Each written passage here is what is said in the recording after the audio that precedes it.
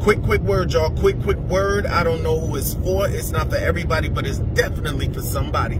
But you don't have to tell your business. You don't have to tell people everything that's going on in your life. You don't have to tell everybody what God has revealed to you, where you're going. Like, you don't have to tell people that stuff, because what happens is we talk out of excitement, but the person that you're telling, which maybe should be happy for you, they're jealous sometimes, you know, and there begins to rise in that person a spirit of gossip, especially, like I said, if they don't have anything going on in their lives and you're telling them things out of excitement. It only opens up the door for them to be able to go ahead and talk about it, gossip, and speak bad about it. Oh, that don't make sense, and I don't know why they want to do that, and this and that, and you know, so you don't have to tell everybody what's going on in your life, right? Because you never know what a person is thinking in the back of their mind when you tell somebody something. So just be careful who you tell your business to.